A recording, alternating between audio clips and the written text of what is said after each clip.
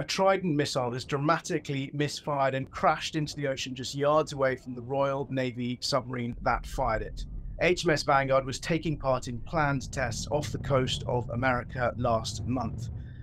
We understand that the Trident 2 D5 missile, which was unarmed, was not carrying nuclear warheads, blasted out of the submarine as planned, but its first stage rocket boosters failed to ignite, and the 58-ton missile crashed back into the ocean just yards away from HMS Vanguard and sank. Now, at the time, Defence Secretary Grant Shapps and the First Sea Lord Admiral Sir Ben Key were both on board HMS Vanguard to witness the landmark launch. Now, the MOD has confirmed that, in its words, an anomaly occurred, but it wouldn't go into details for national security reasons. But it insisted that this was a contained event and the safety and reliability of the wider UK nuclear deterrent is not affected. Now, this is the second failed test in a row of Trident missiles launched from Royal Navy submarines, and that is clearly going to be something of concern. The last one was in 2016. In that instance, a Trident 2 was launched from HMS Vengeance, which had come out of a period of refit. In that occasion, the missile did launch. It came out of the submarine, the boosters ignited, but it veered off course, reportedly towards continental America, and it self-destructed. These missiles, their makers, Lockheed Martin, US makers Lockheed Martin, insist they are one of the most proven and reliable large ballistic missiles in the world. They've been tested 191 times since they were designed in 1989. They entered service with the American Navy in 1990 and with the Royal Navy in 1994. These test fires are known as demonstration and shakedown operations.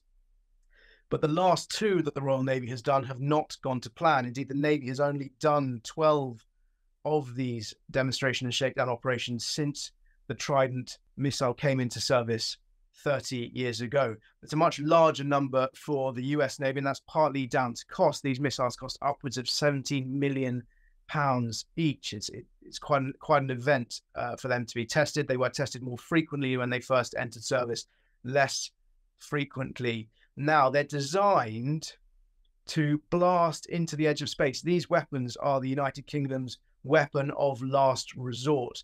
They're designed to shoot up to the edge of space, and they can navigate by the stars and travel reportedly up to 7,500 miles before re-entering the Earth's atmosphere and blasting their devastating payload of nuclear warheads at multiple targets, each missile able to hit multiple targets. The MOD has remained tight-lipped around the cause of this incident. Everything to do with Britain's nuclear weapons is shrouded in secrecy.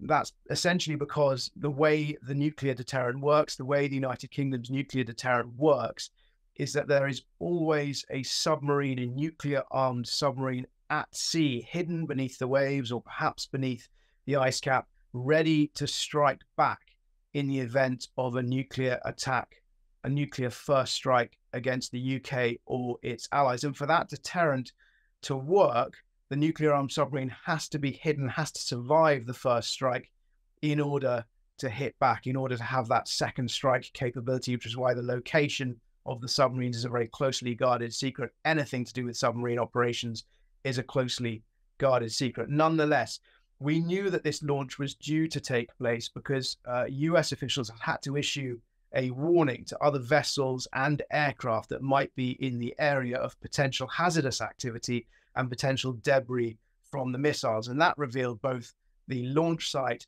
and the various stages that the missile might be shedding parts of its boosters, its rocket boosters, and the impact site. It was designed, or rather it was programmed, to travel about 3,700 miles in a sort of southeasterly direction. The launch site was about 90 kilometers off the coast of Cape Canaveral and Port Canaveral on the eastern coast of Florida. The missile was designed to travel southeast towards Ascension Island, but not quite that far, and it should have impacted in the mid-Atlantic, so roughly midway between Brazil and West Africa. Now, that was That planned route was significantly shorter, about 1,000 miles shorter than the planned route in 2016 when it went wrong the last time.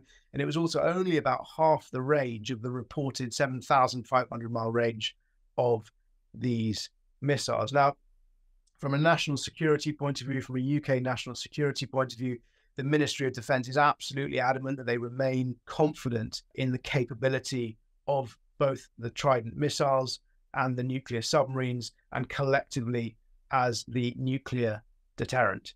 We are expecting the government to say more about this now that the news has broken exclusively in The Sun.